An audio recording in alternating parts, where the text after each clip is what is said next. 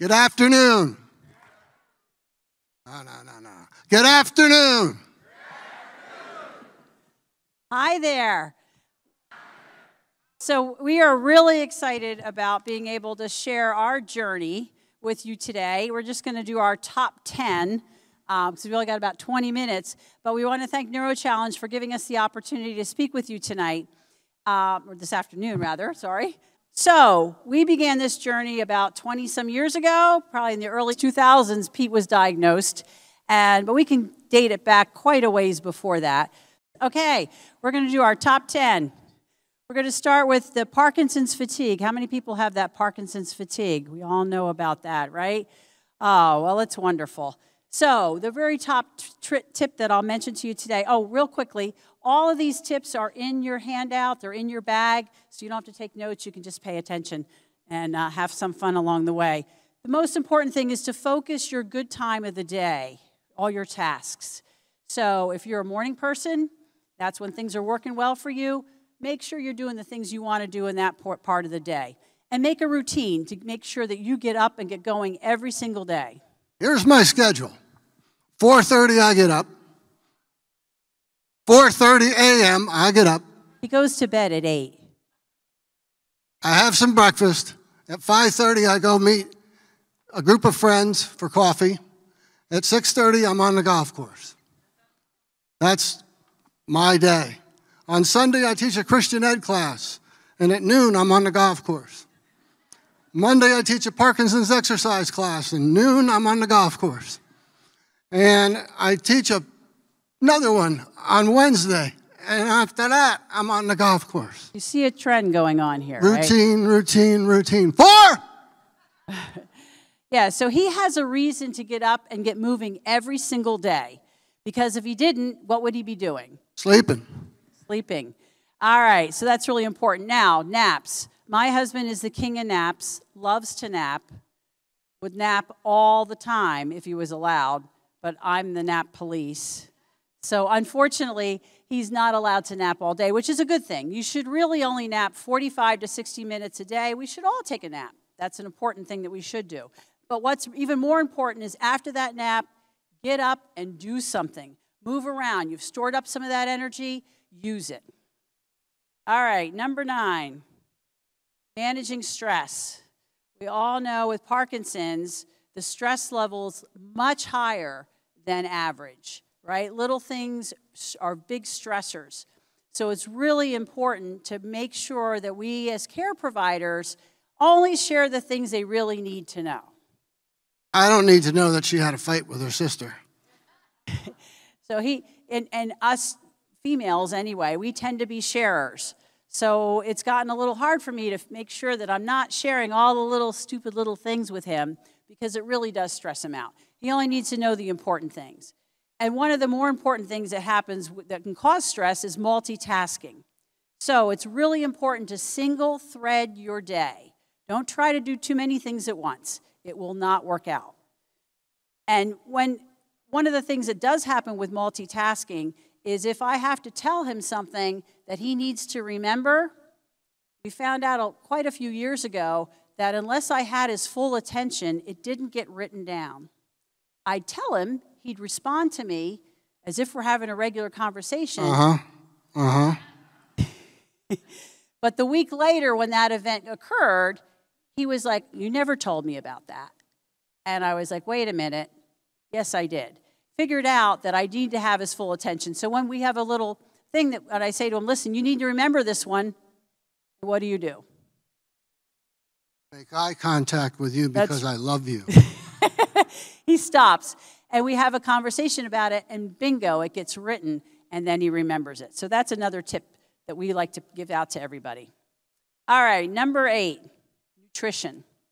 The key to nutrition is routine. The key to all your days are routine with Parkinson's. The better a routine, the better your day.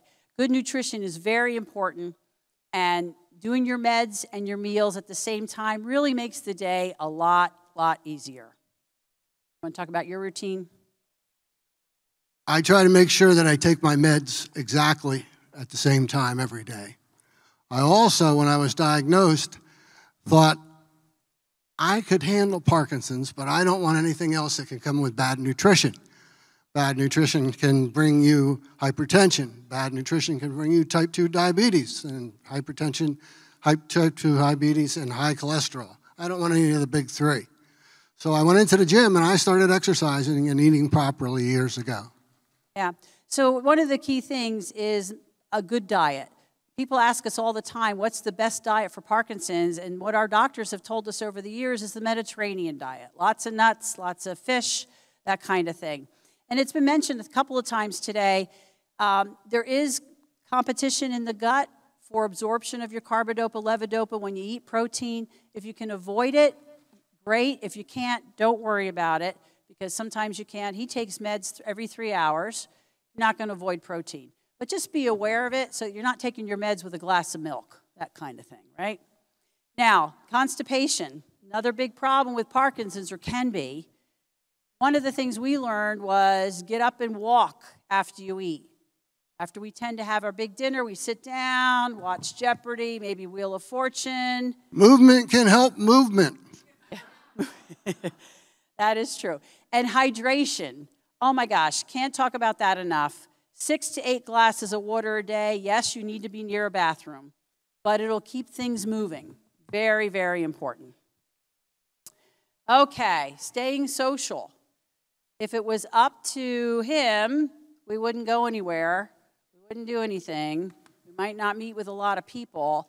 It's very, very important to stay social when you have Parkinson's. I'm a social animal. What are you kidding? So one of the neat things we did early on was we educated our friends of what was going on. We told them about what it was like having Parkinson's and the fact that, okay, we used to have 10 or 12 people we get together to go to dinner. Now we prefer 4 to 6. A smaller group is easier for him to manage. There's not so many conversations going on. He can keep track of it. So don't feel slighted when we only invite this group the first time. We'll catch you in the next time. That kind of thing is very, very important. And apathy. Who's got the apathy thing going on? I see all the caregivers going, yeah, what's going on with that? She'll say, where do you want to go to eat? I said, I don't care. He doesn't care. Well, that's good news for me because we can eat wherever I want to eat. But seriously, just avoid those open-ended questions because it gets frustrating. Where do you want to eat? What do you want? Where do you want to go tonight? Where do you want to this or that? It's just going to frustrate you. Give a couple choices. Or even just pick one and say, hey, we're going here tonight. Your answer is usually, whatever. Okay, number 6, medication. Very key to Parkinson's. You've heard a lot about it today.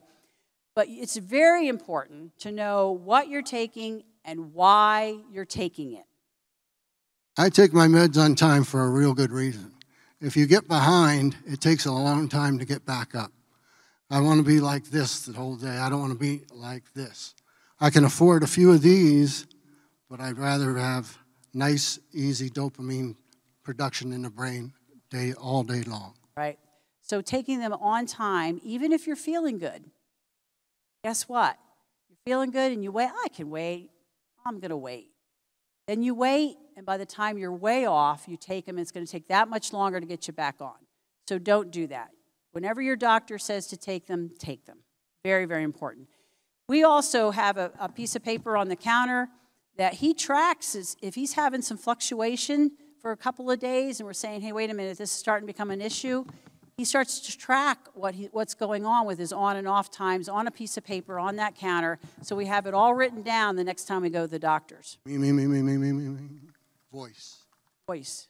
Haven't gotten there yet. There it is. My card says that. His card says voice. Okay. How many caregivers have said this word, what, today? Raise your hand.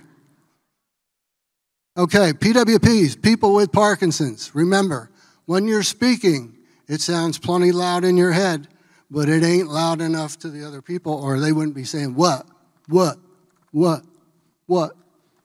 So one of the things we figured out early on, because Pete was losing his voice, getting much softer, was we needed a speech pathologist. And we just had one standing up here, and Mary is our speech pathologist. We're very fortunate in Punta Gorda to have her with us. It is a must for your team. Add it to your team. It's got to be somebody that you're working with, and it's not a once and done thing. It goes on and on and on. It's like exercise. You got to exercise your voice to keep it. And what happens when you have to repeat? It takes up precious energy. You don't have a lot of energy. Say it once and you'll be done, loud enough. Right. The other thing, too, is being in the same room when you're communicating. We have a big thing about that. And every once in a while, one of us forgets, and the other one goes, "You're not in the same room." So we have to make sure that that happens. And speaking in short sentences. You don't have to go on and on and on and on and on and on and on and on and on. Break it up. Take a breath, like you're reading a poem. Okay, moving along. Sleep, very important. If you don't have a good night's sleep, you will not have a good day.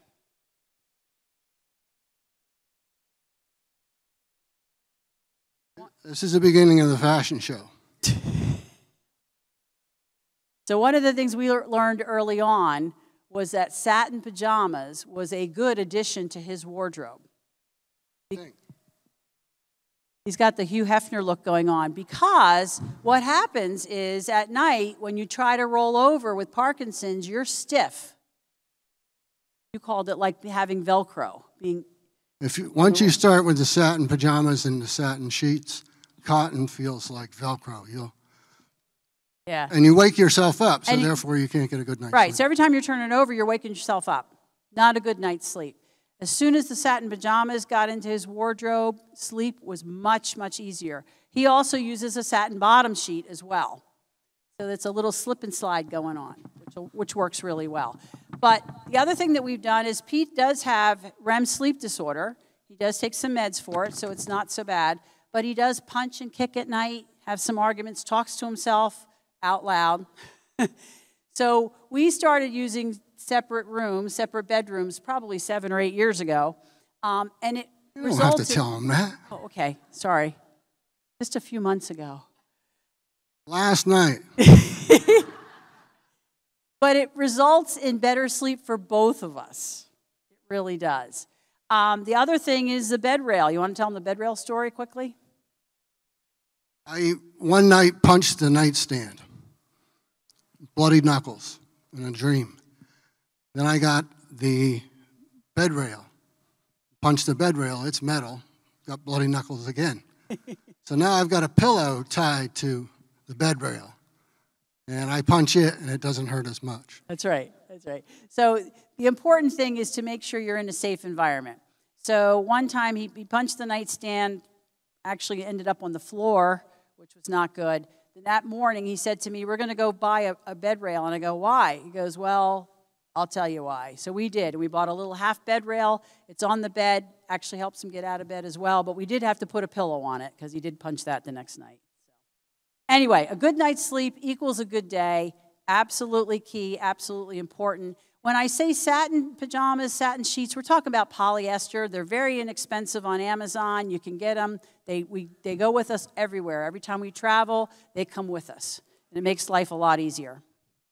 All right, number 3. This is your favorite. Ooh. What I started to do when I was diagnosed with Parkinson's is go to the gym every day.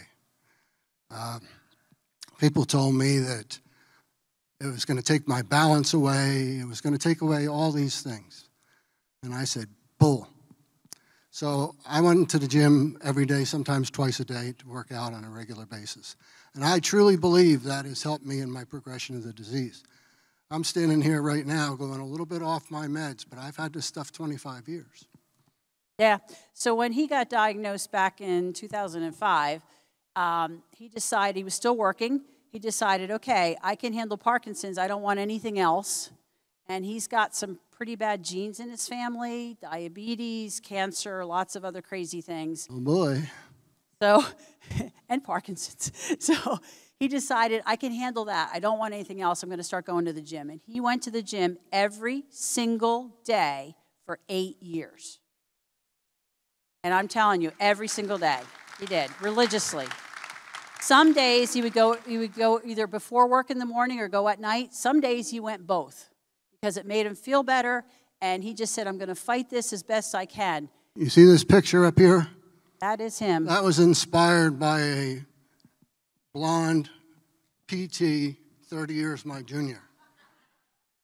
It's amazing what women can get you to do. We'll take the motivation wherever we can get it. Absolutely. But that is him. He's actually got better balance than I do, and he works on it all the time. And it's very important. Exercise, you've heard about it before. We talk about it a lot. Can't emphasize it enough. Better posture keeps you mobile. That's the absolute key thing. Keeps you flexible, and really a positive attitude, right? Get the endorphins working. And I will tell you, when we go to the doctors, he's the poster child, because somebody who's had Parkinson's over 25 years shouldn't be in this good a shape. So they always go, wait a minute, what have you been doing? And he says, oh, I've been exercising. So it works. And guess what? It's something you can do together. Boy, I can hardly wait. Okay. One of the more important things, and we're getting close to the number one thing here, but number two is being in agreement about our care. We are in lockstep. We go to each other's doctor's appointments together. We absolutely early on found out a movement disorder specialist was the right person to see. We were seeing a regular neurologist at the beginning, and he was kind of like, okay, well, I think we'll do this, and I think we'll do that. And once we figured out that these other people exist, we were like, what a difference.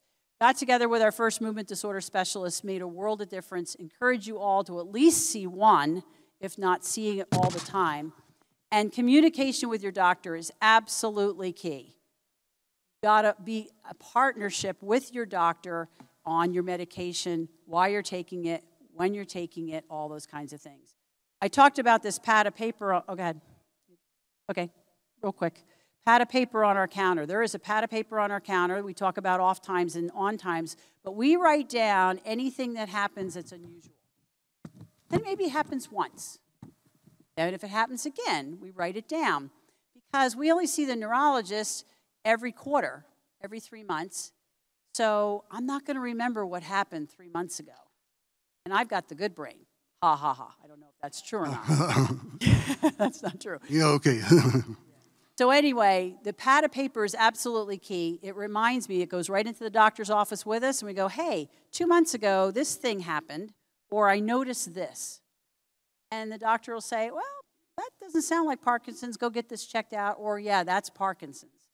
So that's very, very important. I encourage everybody to do that. That pad of paper never leaves that counter unless we're going to the doctor. People are on the edge of their seats waiting for number one. They are. They are. I can see them. Okay. All right, we're getting there. Number one. One must have a sense of humor. If you don't have one, go get it. Okay, so one of the things that we do is we laugh a lot, and often, just about every day. It is the thing that has kept us going for the past 20-some years with this crazy disease.